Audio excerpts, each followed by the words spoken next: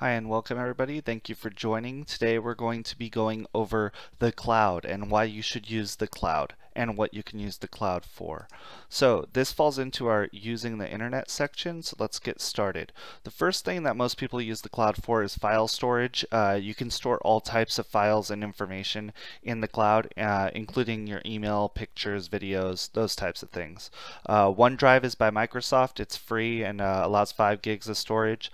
Google Drive, 15 gigs of storage, iCloud, 5 gigs of storage, and Dropbox, 2 gigs of storage. So you could sign up for any of these accounts for free and get started. The great thing about OneDrive and Dropbox is that if you refer a friend, you could actually get more storage than what you see on the screen here. Great part about iCloud is most iPhone users use it to back up the files from their phone.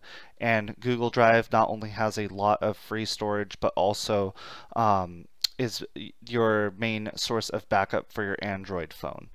So beyond file storage, we now get into file sharing. So you're working at a company, you want to share with your coworkers certain files, you can actually use the cloud to do that. It makes it easy to share not only across devices, but also across departments. So you can share links over the cloud or an email over the cloud, and then that way they can update and save to the cloud directly. Now keep in mind you can access these files from the desktop, laptop, smartphone, or tablet, really just depending on what software you're trying to open and what file type you're trying to open. But in general, you will be able to access the cloud from all of these devices, granted you have an internet connection.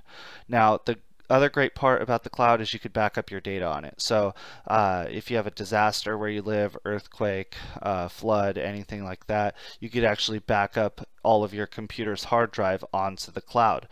This is great because you can't lose the cloud, right? You can lose an external hard drive, but you cannot lose the cloud.